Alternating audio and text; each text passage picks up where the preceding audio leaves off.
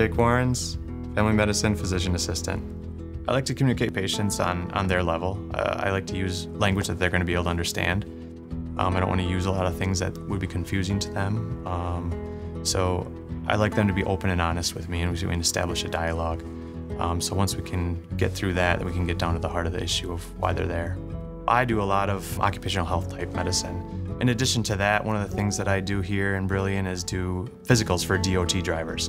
So that's something that in this area there's not a lot of people. You have to be specially certified to do that. This clinic is great for my style of medicine.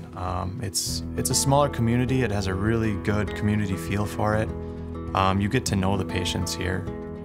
It's less in and out medicine. You sit down with the patients and you see them on a routine basis. I like working in family practice. There's always more to learn. There's always more to practice. You learn new things every day. You do have to know something about everything. That involves different medications and treatment plans, different ways to diagnose laboratory tests. So that really is what family medicine is all about, and getting to know the patients throughout their lifetime. Across all the Bellin Health system, they really try to do what's best for the patient. That just shows in their administration and healthcare. They're always in the cutting edge. They have a great healthcare mentality that they can provide for their patients, and they're continually trying to improve on that. It's really great to be with an organization like that.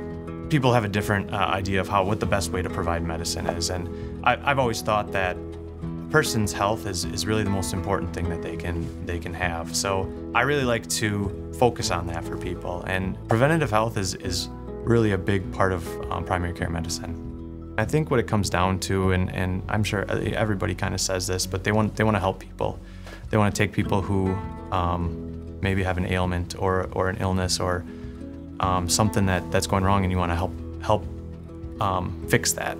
You want to help them make them whole again. So it feels great when you can make an impact on someone's life.